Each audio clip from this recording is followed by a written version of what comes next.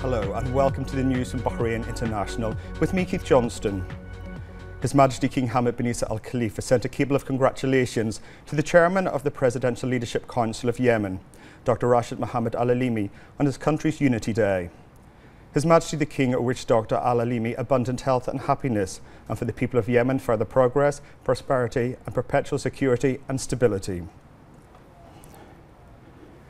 The National Guard Commander, His Highness General Sheikh Mohammed bin Isa Al Khalifa, received Pakistan's chairman of the Joint Chiefs of Staff Committee, the JCSCC, General Zahir Shamshad Mirza, and his accompanying delegation, currently on an official visit to Bahrain, in the presence of the Director of National Guard Staff, Lieutenant General Sheikh Abdulaziz bin Saud Al Khalifa, the Director of the Office of His Highness the Commander of the National Guard, Major General Abdurrahman Rashid Al Saad, the Commander of the Special Operations Unit, Lieutenant Colonel His Highness Sheikh Salman bin Mohammed bin Isa Al Khalifa, and the Chargé d'Affaires of the Embassy of Pakistan to Bahrain, Mohammed Alid Safar. On arrival, the National Guard Commander, the Director of the National Guard Staff, and the Commander of the Special Operations Unit were at the forefront to receive General Mirza. An official reception ceremony was held and the national anthems of both Bahrain and Pakistan were played. His Highness and the guests inspected the guards of honour.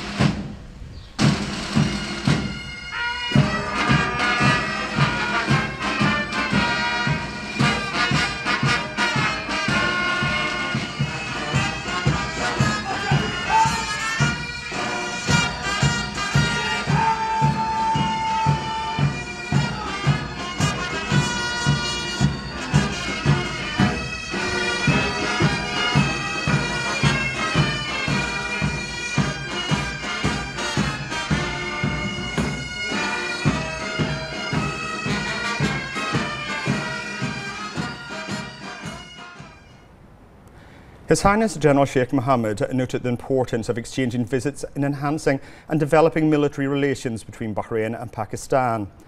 The meeting reviewed topics of common interest and reviewed the cooperation in all fields, especially the military one. The National Guard Commander praised the Pakistani Army's role in supporting regional and global security and stability. The JCSCC chairman was briefed on the role, strategies and duties carried out by the National Guard. He also paid a visit to the National Guard Museum for Old Weapons, where he wrote a note in the VIP visitor book.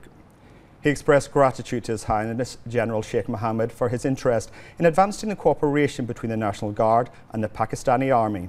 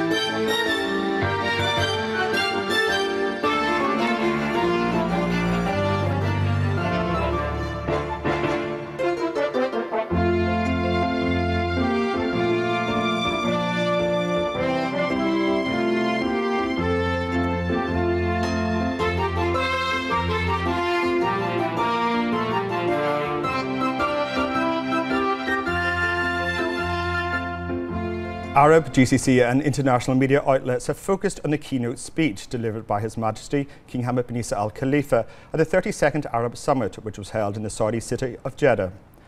While addressing the Pan-Arab Summit, His Majesty the King stressed the need to preserve the legitimate rights of Egypt and Sudan in the waters of the Nile River, affirming Bahrain's principled stance towards this issue and firm approach in supporting just causes and the Arab and Islamic nations. In this regard, the Cairo-based Al-Ahram newspaper highlighted His Majesty the King's assertion of Egypt's historical right to the Nile River waters and support for the Palestinian cause, through His Majesty's call for carrying on the peace process in a way that would lead to the establishment of an independent Palestinian state according to the two-state solution. The Al-Yawm Al-Sabah newspaper highlighted His Majesty's call for protecting the legitimate Arab rights and enhancing inter-Arab reconciliation to carry on achieving the goals of joint Arab action in a way that would optimise common gains at all levels. The website of Al-Qahira News TV also shed light on His Majesty the King's call for achieving Arab integration, welcoming the ongoing Arab efforts to establish a balanced regional order and the return of Syria to the Arab League, as well as confirmation of the Egypt's Nile River water rights. Saudi Al-Yawm newspaper also covered the royal speech. It focused on His Majesty the King's confirmation of Egypt's water rights and the call for stepping up Arab action with more determination and solidarity to establish stability and harmony that Arab peoples must enjoy.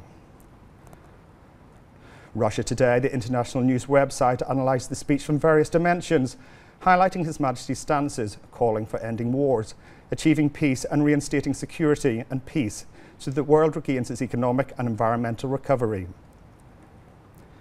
The Al-Arab Al-Yawm News website focused on His Majesty the King's call for strengthening the pillars of joint Arab action in light of efforts to form a new balanced regional order, as reflected in the resumption of the Saudi-Iranian diplomatic relations, the continuity of the humanitarian truce in Yemen, and the return of Syria to the Arab League. Other Arab media outlets and news websites also dealt with the royal speech from various angles, given the comprehensive visions it contained and the various conditions of the Arab region and the solutions and initiatives it presented, in order to strengthen the joint Arab action and solidarity, to consolidate peace, stability and prosperity for Arab peoples. They indicated His Majesty's announcement of the Kingdom's hosting of the 33rd Arab Summit embodies the royal strong belief in the importance of consolidating Arab joint action towards more cooperation and complementarity for the best interests of the Arab world.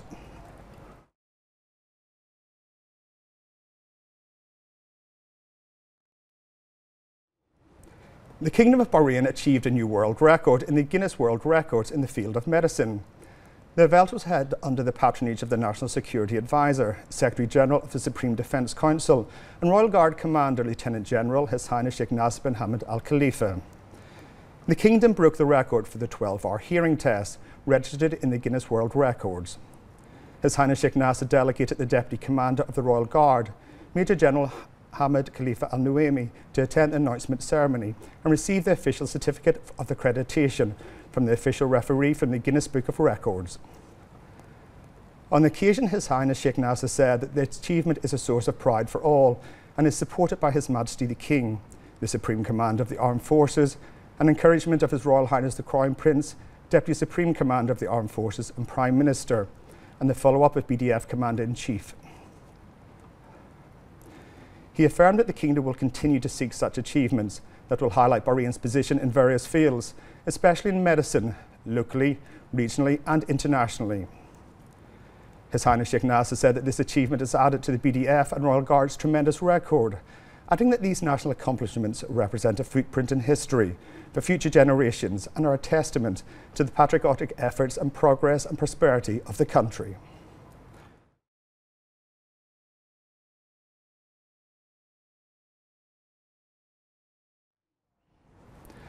Regarding the Hear the World event, the ENT surgeon at King Hamad University Hospital, Dr. Ahmed Khaled Hassan, noted that Bahrain broke the Guinness World Record for hearing tests using the latest innovative medical technologies in the field of hearing, adding that this global achievement is only an affirmation of Bahrain's keenness to keep pace with technological development in the field of medicine and to raise awareness on hearing problems and prevention in early diagnosis.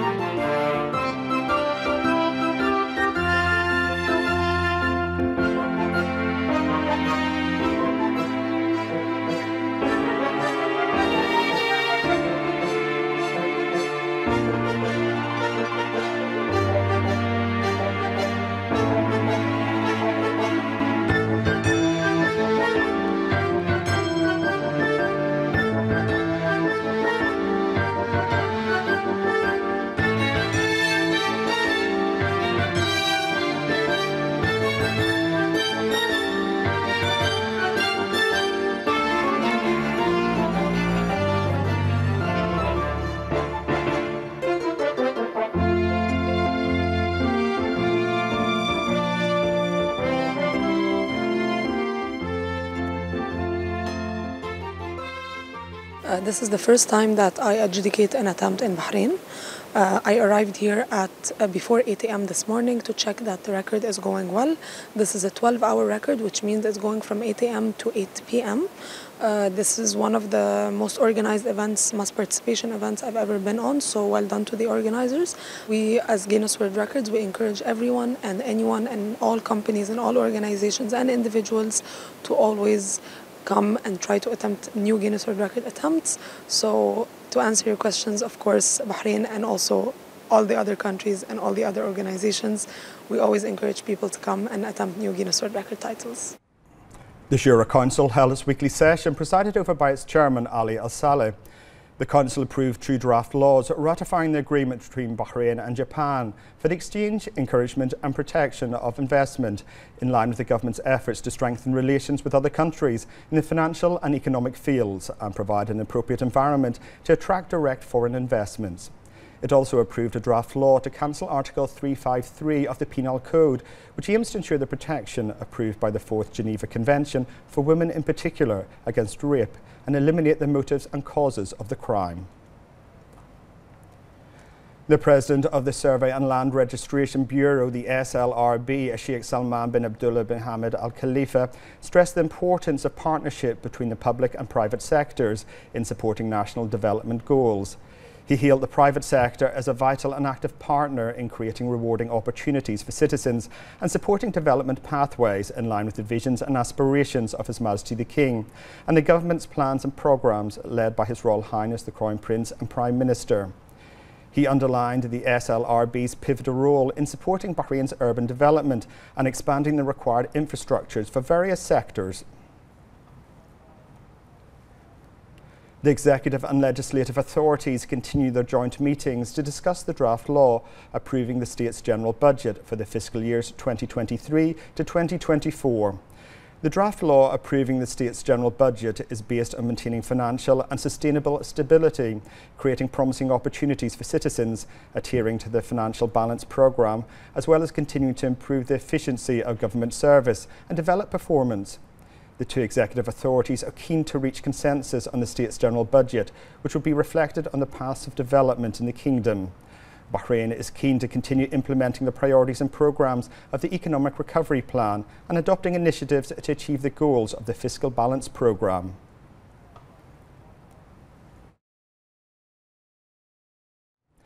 Based on the invitation received by His Majesty the King from the President of the 77th session of the UN General Assembly, Jabba Karoshi, and in implementation of the mandate of the Cabinet and the directors of His Royal Highness the Crown Prince and Prime Minister, Bahrain's ambassador to the US, Sheikh Abdullah bin Rashid Al Khalifa, participated in the high-level meeting for the mid-term review of the implementation of the Sendai Framework for Disaster Risk Reduction, which was held in cooperation with the UN Office for Disaster Risk Reduction.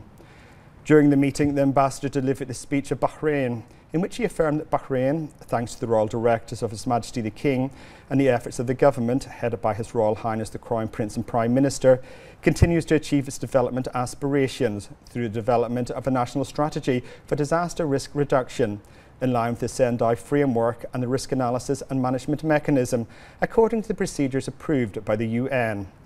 The ambassador expressed thanks and appreciation for the sincere efforts made by the UN to enhance international cooperation and for the benefit of all people.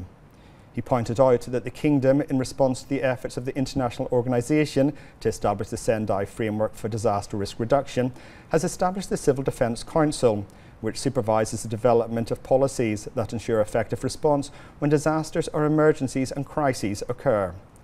The ambassador noted that 78% of these goals have been included in the government's work programme, and the relevant ministries and authorities have been included them in their various plans and programmes. He added that all government sectors in the Kingdom participated in developing the necessary preventative plans and conducting joint national exercises in partnership with the private sector institutions and civil society, pointing out that work is underway to establish a national platform to spread awareness and consolidate the principle of community partnership to reduce the risks of emergencies and disasters. He said that achieving the goals of the Sendai Framework requires collective effort and international commitment to partnership and constructive cooperation, and called for the establishment of an effective international emergency system. He referred to the importance of establishing national bodies or centres to supervise the achievement of the Sendai framework goals and establishing regional offices to set up the required mechanisms for follow-up, coordination and training to support developing countries most in need of assistance. In implementation of the directives to the leadership, the Ministry of Foreign Affairs announced that the Kingdom of Bahrain has decided to resume diplomatic representation at the level of ambassadors with Lebanon. The decision comes to strengthen the brotherly relations between the two countries and their people and provide mutual respect in accordance with the principles of the Charter of the League of Arab States and the provisions of the Vienna Convention on Diplomatic Relations of 1961. The Kingdom of Bahrain strongly condemns the storming and ransacking of the Qatari embassy in Khartoum by an armed group. The Ministry of Foreign Affairs said in a statement that the act represents a serious violation of international covenants and norms that criminalise assaulting the sanctity of diplomatic buildings and missions. The ministry reiterated Bahrain's unequivocal stance, urging an end to acts of violence and vandalism in Sudan. He stressed the need to provide full protection for the headquarters of diplomatic missions and civilian facilities and track down and punish the perpetrators of the attack. It called on Sudanese parties to avoid escalation, heed the country's national interests and engage in peaceful dialogue and negotiations to settle the current crisis in a way that meets the aspirations of the Sudanese people for security, peace and prosperity. The RCSI Medical University of Bahrain inaugurated its solar project in the presence of the Minister of Electricity and Water Affairs, Yasser bin Ibrahim Humaidan, and Deputy Chairperson of the Higher Education Council Board of Trustees, Dr. Sheikh Rana bin Isa bin Douaj Al Khalifa Humaidan, praised the university's move towards renewable energy by investing in a solar energy project. He emphasised the importance of moving towards implementing more renewable energy projects and moving away from traditional energy sources. The inauguration event was led by Managing Director of RCSI Bahrain, Stephen Harrison Murfield, who highlighted the importance of this project and added that thanks to this renewable energy source, RCSI is reducing the carbon footprint by 2,247 metric tonnes per year. For his part, President of RCSI, Professor Samir Atum, extended congratulations and thanks to the Head of Estates and Support Services, Harrison Murfield, for their efforts and all those parties who have contributed to the execution of this project. The event was the finale, I suppose, the cherry on the top of the cake for the implementation of the solar farm project at RCSI Bahrain. The solar project has taken 9 months to implement. It covers 12,000 square metres of our campus here in Bahrain and is made up of nearly 5,000 solar panels, giving us a total of 681 undercover car parking spaces, but the real winner is sustainability. So from a sustainability perspective, the implementation is a 2.72 megawatt implementation, generating 3.66 million kilowatt hours of electricity on an annual basis, which, just to give you some context, means around 60 to 65% of our energy requirements will be met by the solar farm project.